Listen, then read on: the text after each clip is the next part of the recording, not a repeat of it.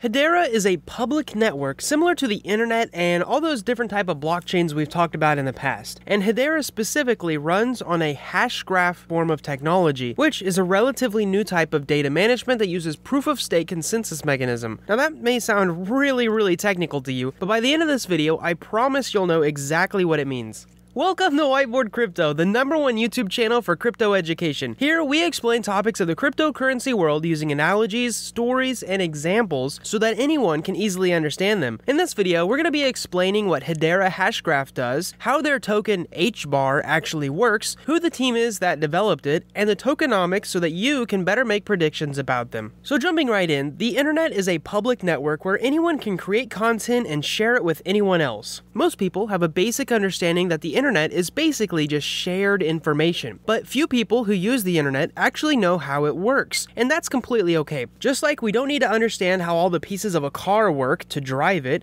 we don't need to completely understand how the internet works to use it. Still, it wasn't always as easy to create and share content as it is today. Different types of technology have been introduced to help people build on the internet more easily. Hedera is creating a suite of tools that will supposedly make it easier to build on a new type of decentralized network that they call hashgraphs. So this brings us to the first big question. What is a hashgraph? Before we can understand what Hedera does, we have to understand something called hashgraphs, the information sharing technology that Hedera uses. If you're familiar with blockchains, you may know about something called the blockchain trilemma of decentralization, security, and scalability. Basically, this trilemma means that one blockchain cannot solve all three of these problems. Usually, it can only solve two very well, and the third one is lacking. Hashgraph technology, however, supposedly can. It does this because Hedera isn't even a blockchain. In fact, it uses a special type of technology called a DAG, which stands for Directed Acyclic Graph, that orders transactions shared on the network. Now, it's a little complicated, but if you know how IOTA works, Hedera is quite similar. Also similar to a proof-of-stake blockchain, Hashgraph technology utilizes nodes, where anyone can host a node that will help maintain the network. Now, you might be wondering, what the heck's a node? Well, a node is usually some software that stores and updates the transactions and the ledger on someone's computer. So theoretically, even you could be a node. Now, what a hashgraph does is make sure that every event on the hashgraph shows up in the ledger, which can be a transaction, it could be a message, a smart contract, any other form of information sharing. And it usually has these four things. Number one, a timestamp of when the transaction reached the ledger. Number two, the transaction itself, whatever that transaction was. Number three, the hash of the last message created by the node. And number four,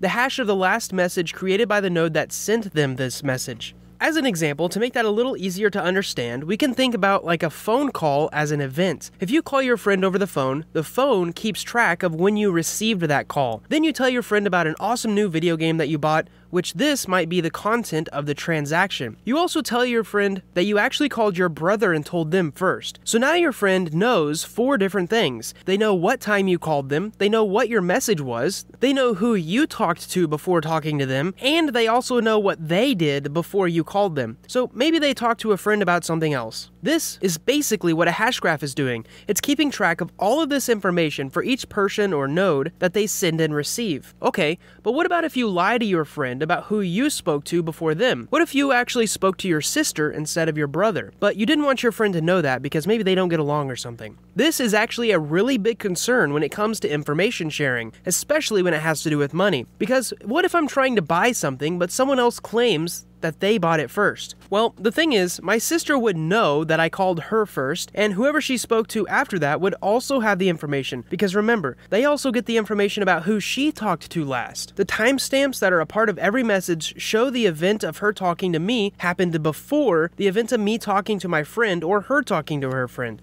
So overall, every single node, or in our example, every single person, gets a copy of all of these events. So every person has exactly the same information, very similar to a blockchain. But in the actual hashgraph technology, all the contents of the messages are actually hashed to keep private and encrypted. So you can't actually tell what these messages say, you just know that they're there. This way, your friend wouldn't know actually who you talked to or what was said, just that you did indeed talk to someone at a specific time. As I mentioned earlier, IOTA also uses a DAG, and the way that they make sure their nodes aren't lying and that there is one single seamless list of transactions is that they use something called a coordinator, which is quite controversial, but it basically means that it's quite centralized. Hedera does something similar, except they call it the gossip protocol. In fact, the system of one node telling another node about even another node has been dubbed the gossip protocol by Hedera, and it's very much like gossip in middle school, where nodes are always sharing transaction data similar to middle schoolers sharing the latest gossip. So, since all of this gossip is in the form of hashes, and Hashgraph uses a DAG, which stands for Directed Acyclic Graph, you can see where Hedera came up with hash,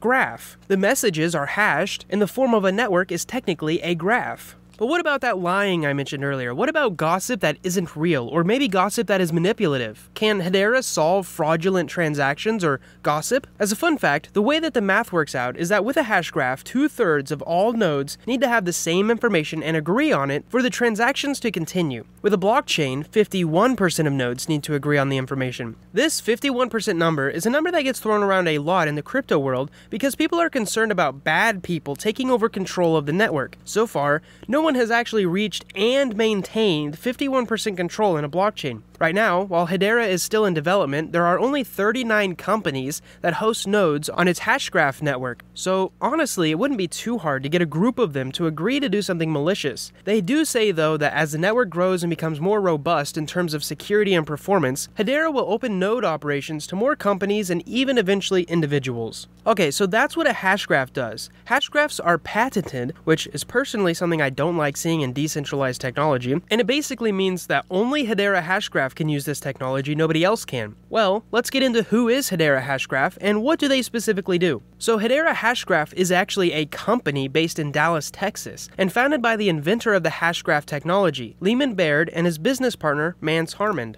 Hedera is, like I mentioned earlier, technically owned by 39 entities, of which you might recognize some, like Google, Boeing, IBM, LG, and Ubisoft are just a few. Now, the board of directors and management team are all doxed, basically meaning that you can find out all kinds of information about them if you want to. They're not anonymous. Despite all these being companies that protect their use of patents, they've apparently voted to make the Hashgraph algorithm open source at some point, but we'll let you know when that happens. Basically, Hedera is a company that has created several services to help developers build applications on their Hashgraph mainnet, and they do all this with the intent that companies and people all over the world can have easy access to this technology. They believe that blockchain technology is too complicated, that it's too slow and it's insecure for widespread adoption. I don't know if I agree with that, but they think hashgraphs solve the speed and security issues. So these services that Hedera offers are there to help the use of it become less complicated. Now they do have three main services. The first is the consensus service,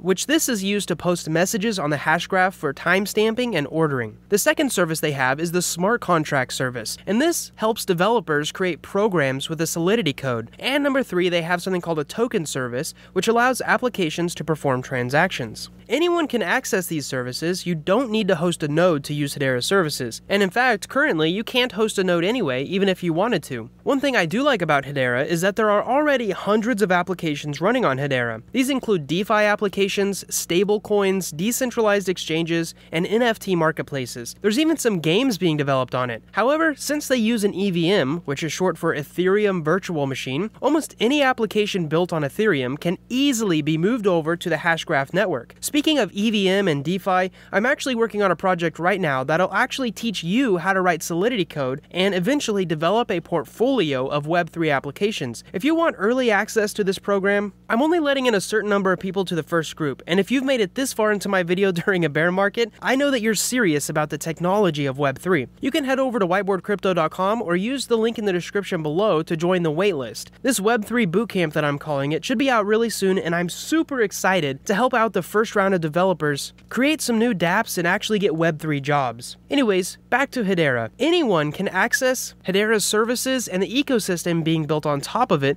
by using Hedera's native token HBAR. Let's get into the HBAR token. HBAR is used for two things: as fuel for transactions and to secure the network by staking to nodes. So this is pretty common. Just like I need United States dollars to make transactions in the US, or that Ethereum users need ETH to make transactions on the Ethereum network, Hedera users need HBAR to perform transactions on the Hedera hashgraph. HBAR is used by developers as well as people that use the apps and services on Hedera, like you and me. Now, even though you can't host your own node, anyone can get some rewards by staking their HBAR. And if you don't know what that means, you should check out our video about staking to understand how it provides network security. But basically, instead of using a proof-of-work consensus mechanism, HBAR uses a proof-of-stake consensus mechanism. One note here for experienced viewers that know how the normal proof-of-stake mechanism works is that HBAR doesn't have slashing, which means if there's a bad actor and they're proven to be a bad staker, they don't get their tokens slashed or taken away. I wonder if this is because the big tech companies don't want that risk,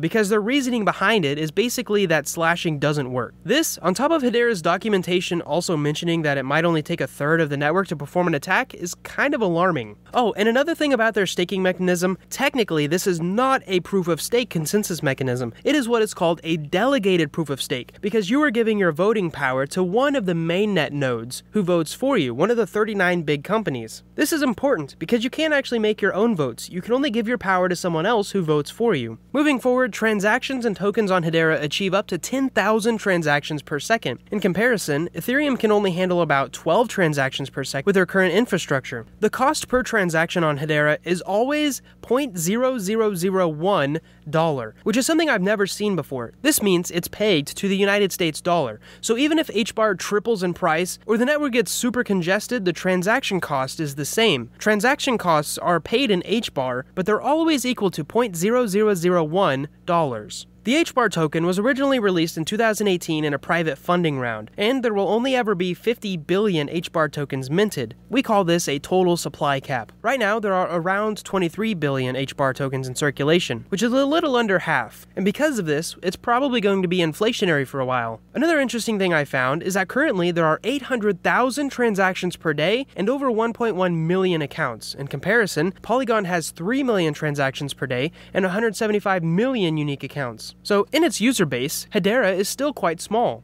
It is always a good thing to see that you can purchase them on major exchanges though, like Binance and KuCoin, and I've heard rumors of them being added to Coinbase soon. As I wrap this video up, it's neat to see a new type of ledger technology that claims to solve all the problems we're seeing in the blockchain, but we need to note that even though they claim to be decentralized, only 39 major corporations are currently hosting nodes, which is not decentralized. It would also take far less for a malicious person to take over the network or cause major problems. So I'm not really sure that it can live up to its claims, but I guess we'll see if time tells. Wrapping this video up, if you want to learn more about that Web3 bootcamp that I plan on launching pretty soon, don't forget to sign up to the waitlist in the link below. Thanks for watching, I hope you learned something, and most of all, I hope to see you in our next video.